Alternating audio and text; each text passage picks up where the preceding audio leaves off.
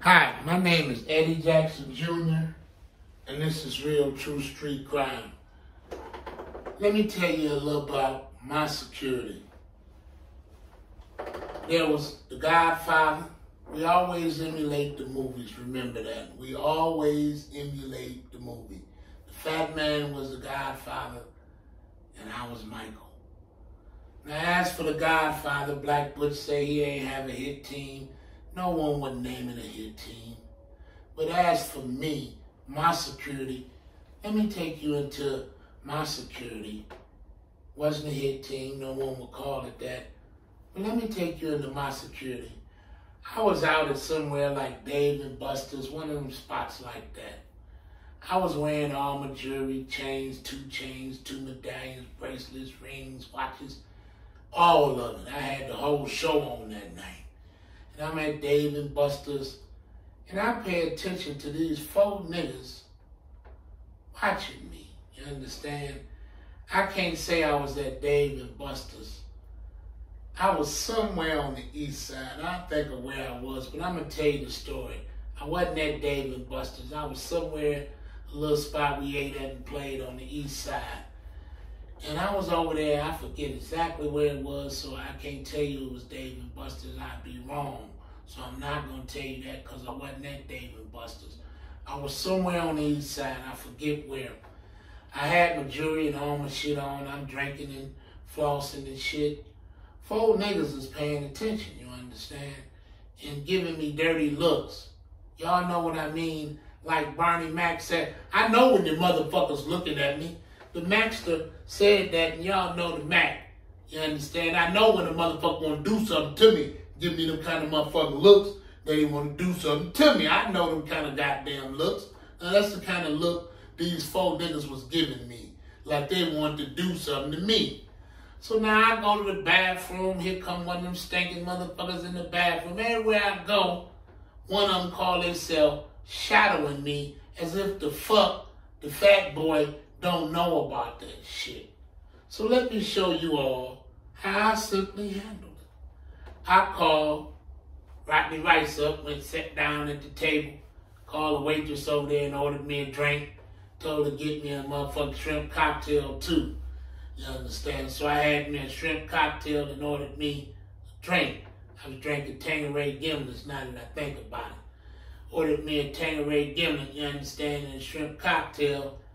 And I called Rodney Rice up. I said, Rice, man, these niggas over here, man, give me some real foul motherfucking looks. Like they want to motherfucking do something to me, man. He said, where you at? I said, man, I told him I was such and such. He said, hey, check this out. I ain't there, but you know I'm my crew.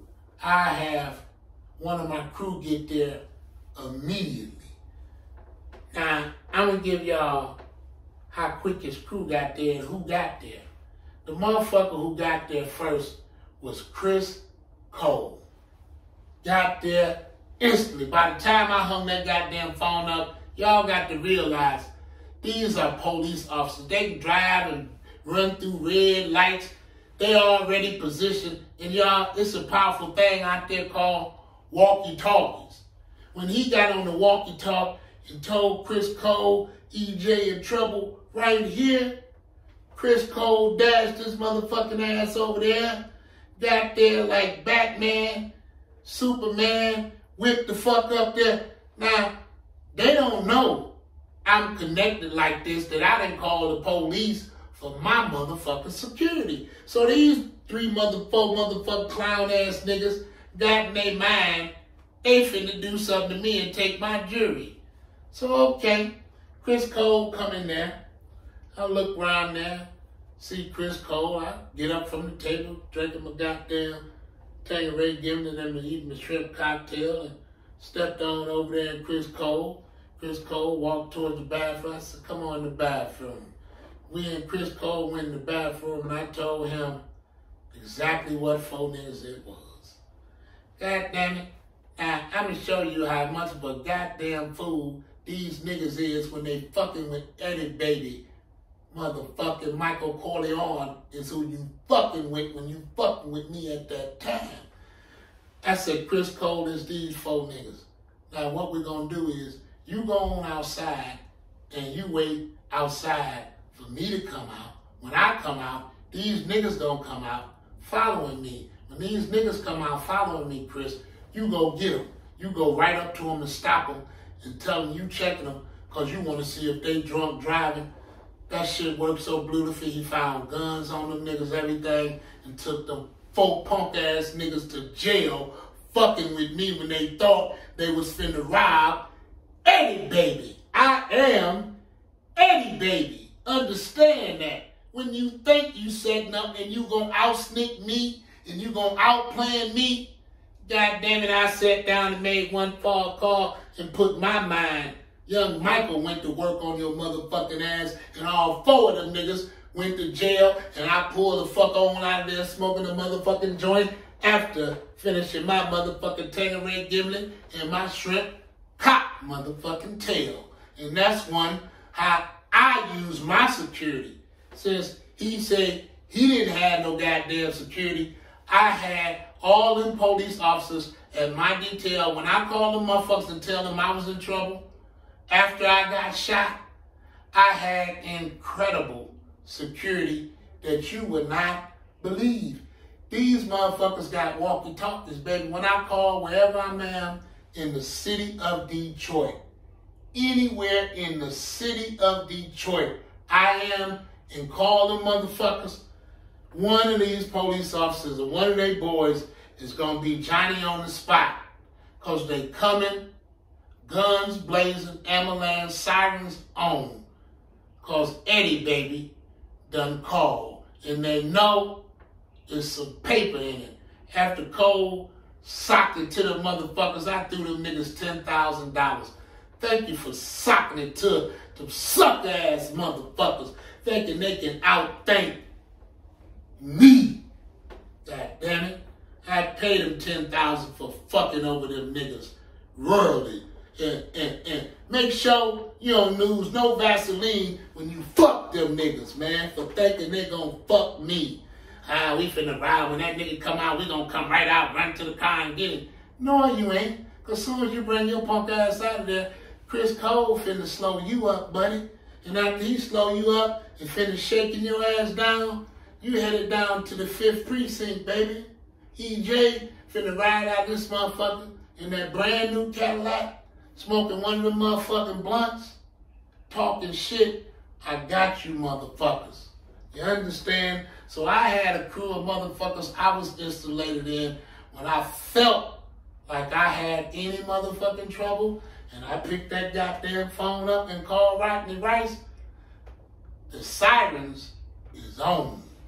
So I'm just letting you know about me personally. This for me. This my security. This who I had protecting and taking care of me. You understand? And them niggas knew. When I throw a nigga $10,000 for that, that's the motherfucker you gonna always run to take care. City of Detroit ain't paying like that, baby. And don't ever forget that.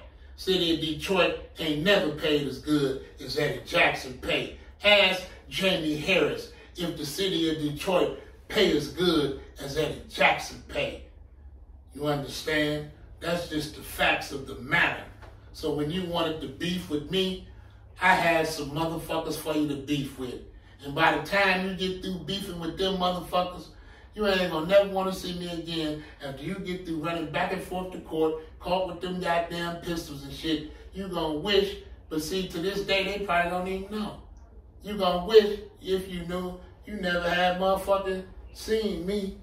Cause see, the real point about it, y'all, I go at it easy. If I really wanted to go at them guys hard, I could have went at them hard. I went at them in a nice way and taught them a lesson. Don't be fucking with me thinking you finna outsmart Eddie Baby. I am Eddie Baby. And I've been schooled by the motherfucking real Eddie Jackson Sr.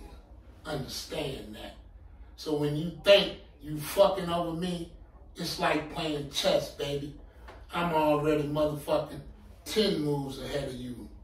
Remember that. And this is Eddie Jackson Jr., real true street crime, telling you how my security was when I had to deal with a motherfucker.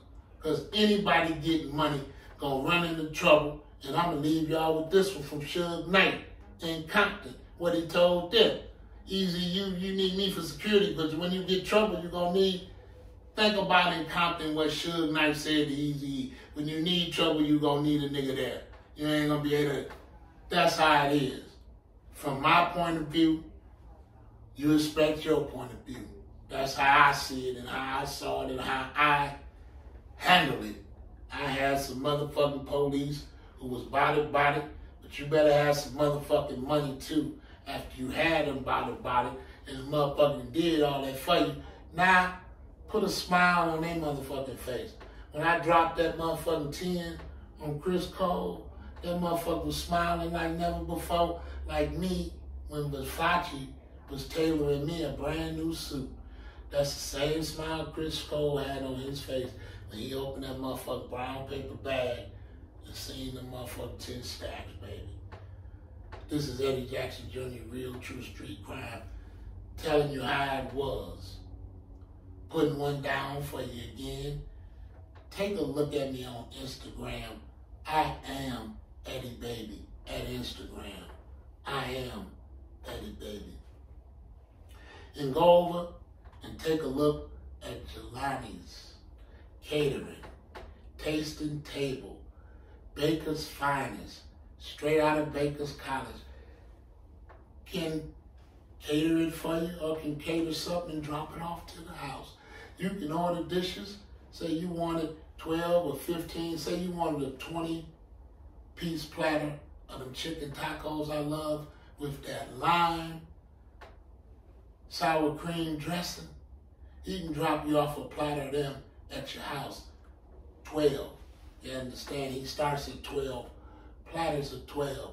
He can make you up 12 of them tacos. Boom. Call him up. Just like DoorDash. He'll drop you off 12 fish tacos.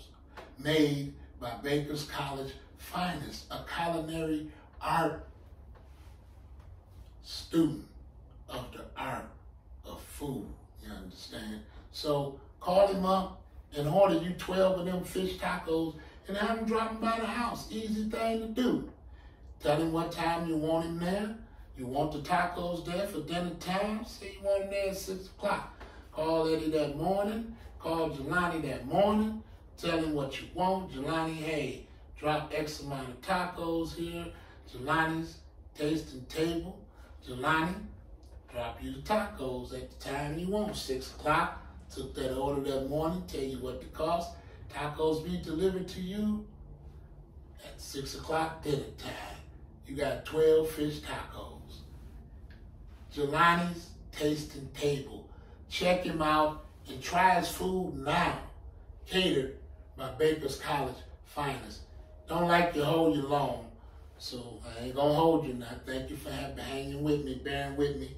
Old school, I am Eddie Baby on Instagram. At Instagram, I am Eddie Baby. And as I go, I got to say, go over and take a listen to the podcast on Spotify. Crime Town Kingpin's Kids is our episode over on Spotify. Good looking Spotify. So this is Eddie Jackson Jr., Real True Street Crime, saying thank you to all my like, subscribe, share. Check out Jelani at the Tasting Table. Like, subscribe, share. I'm out. Peace and love. And we're going to be seeing a lot of each other.